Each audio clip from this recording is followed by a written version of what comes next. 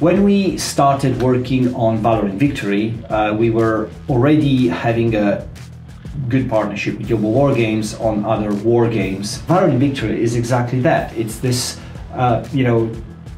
putting together the core elements of a war game, but in a familiar setting of the World War II and the board game approach. January 2018, I just finished working on my 5th war game, and I was looking to a squad leader type game. So I looked around for a board game that I could convert and came across Barry Doyle's Valor Victory, and I thought it would take me 18 months to work on the game. I got to January 2020, realized I'd need some help to finish the game, and I asked Bruce, who I had previously worked on a war game with, to see if he'd join me in working on Valor Victory, and he was glad to jump in and help. With Bruce's help, it took us another 18 months to finish Valor Victory and launch it. Immediately after that, we started to look to work on our first DLC. Designing scenarios with orders of battles and playtesting them takes a lot of time, and we still had some development work to do. So I looked around for someone that could help with this, and I came across Jim Orisgani. Was doing a lot of Valor Victory historical scenarios for his YouTube and podcasts, and he said yes he would, and he suggested we do Stalingrad. So while Bruce and I were doing some additional feature work on Valor Victory, Jim created and play tested 12 scenarios for us. He created the maps, the order of battles based on historical events. Almost immediately after finishing the Stalingrad DLC, we wanted to start work on our second DLC.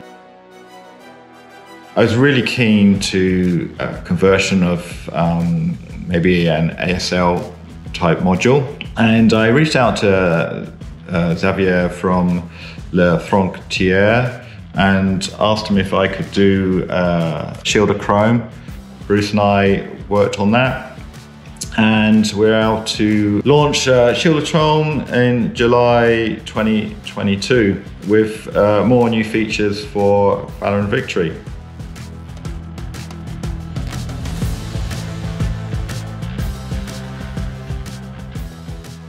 We didn't rest after that. We wanted to do one more DLC before the end of the year. I'd been talking to Barry Doyle in the background whilst we were working on Stalingrad and Shield of Chrome, and he was working on an Arnhem module. He'd already designed some scenarios and a map for Arnhem, just focused on the battles around Arnhem Bridge. So working with Barry, and also doing a couple of my own scenarios, we converted his scenarios and the Arnhem Bridge map, and now have our third DLC. This tells the story of the battle for that bridge. The first 5 are very much kind of the Allied forces breaking in and the Germans trying to hold them off. And what my particular favourite mission, the very final one, which is aptly named The Bridge Too Far, is 25 turns, which is 3 or 4 times longer than any other game that we've had in Valor Victory. And it is very much the Allies trying to hold out north of the bridge as the Germans are sort of trying to punch through across the bridge and come from the sides as well.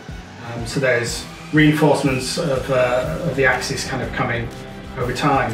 The DLC has 6 scenarios in it. It's a smaller one than previous. The climax of the DLC is really the 25 turn scenario, A Bridge Too Far, where your British paratroopers led by Lieutenant Colonel John Frost are gradually more and more outnumbered by the approaching Germans camp groups as they reach the battle.